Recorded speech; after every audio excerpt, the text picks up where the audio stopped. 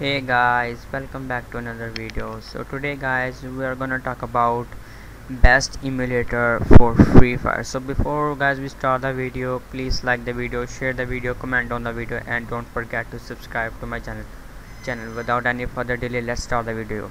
So first emulator I'm gonna talk about is my favorite LDPLAYER emulator, and I personally use this emulator to play Free Fire.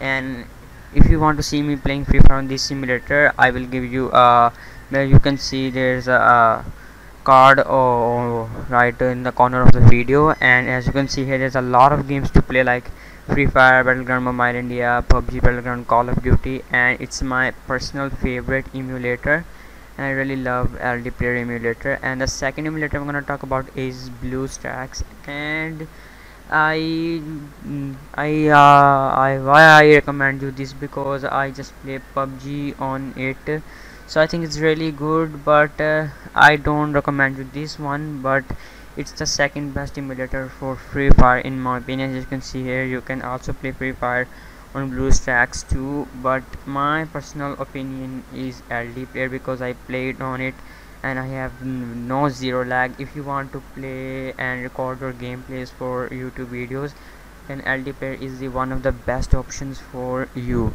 So that is today's guys for video. If you like the video, please like the video, share the video, comment on the video, and don't forget to subscribe to my channel. Thanks.